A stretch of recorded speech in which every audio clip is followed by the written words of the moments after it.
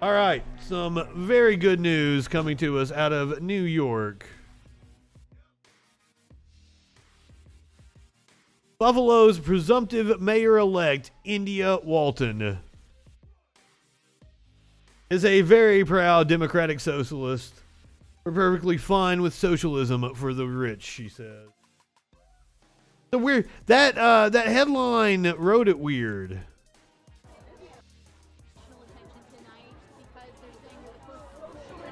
Mayor in half a century. Is that true? What do you make of that? You consider yourself a socialist?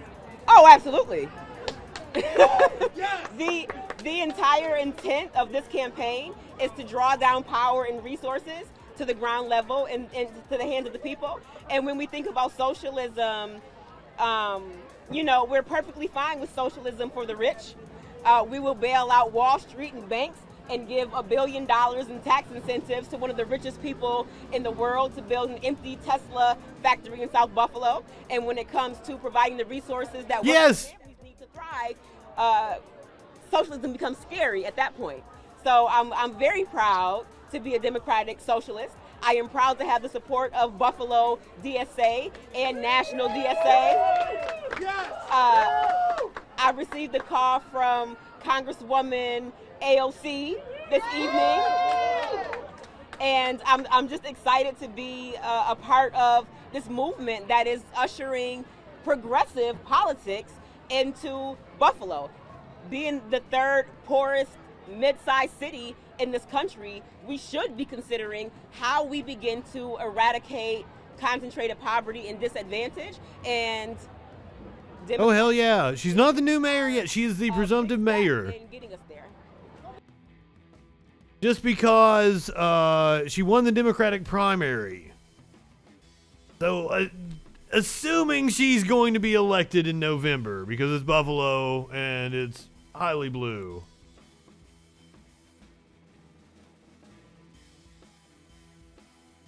We can't. I did not hear the quote that I specifically saw and she highlighted in a tweet that I would like to highlight right now. If you are in elected office right now, you are being put on notice. Hashtag Madam Mayor, I said what I said.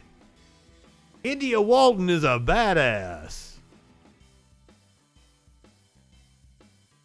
So I am sure that starting, tonight, she is going to be demonized non-stop. She will be the new poster child for the right-wing abuse, and that makes me incredibly sad. Walton, 38, is on track to become the first female mayor in Buffalo history. According to the New York Times, she will also be the first socialist mayor of a major American city since 1960, when Milwaukee had one. When we think about socialism, we're perfectly fine with socialism for the rich. I don't like the way... Like the headline kind of makes it seem like Democratic Socialist says we're perfectly fine with socialism for the rich. Like the way she said it in the interview, I don't know if that was purposeful by the news agency. Mayoral result will not be official until November, but there are no other candidates on the ballot, barring an ambitious write-in campaign or an unforeseen circumstance turning the primary in Brown's favor.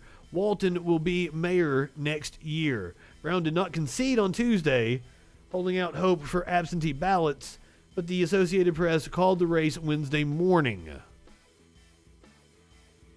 Support for Walton has poured in from around the country, especially those who share her democratic socialist leanings. AOC tweeted about her here. Walton beat Brown during early and primary day voting. Brown is the current mayor by about 1,500 votes. Turnout for the election was terrible. Erie County executive, that's sad, but that's one of those things that, this is an issue of mine that I want to focus on. Why the fuck was there an election June 23rd in the middle of fucking summer? There needs to be one uniform day throughout the country, 2 for the primary. You have you have an election day in the spring. You have it sometime in May. And then you have the actual election day in November. Both need to be national fucking holidays. Everybody has the day off. Do it on Saturday if you want to.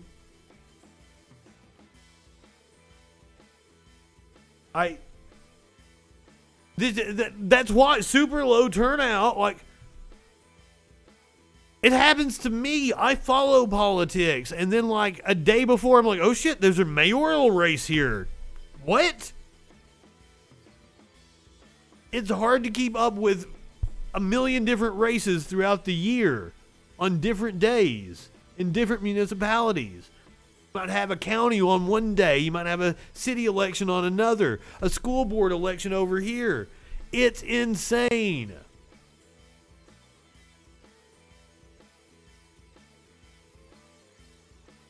That's definitely a pet peeve of mine. If I ever get some modicum of influence, I will try to make a difference when it comes to that particular ordeal. Hi, buddy. How are you? Go ahead. We're going to bring it on home. With a rainbow at Yosemite Park. Oh, shit. Oh, I was hoping we had nice nature sound. We did not.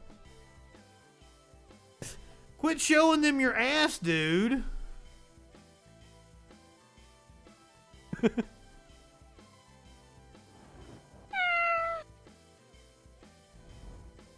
The lighting just right at Yosemite to create the rainbow effect.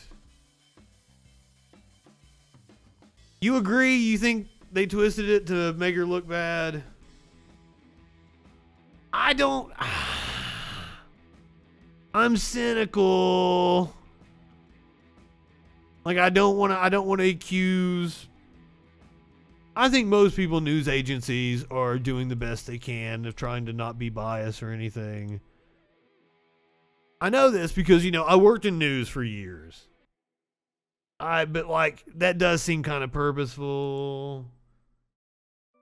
I'm skeptical of it.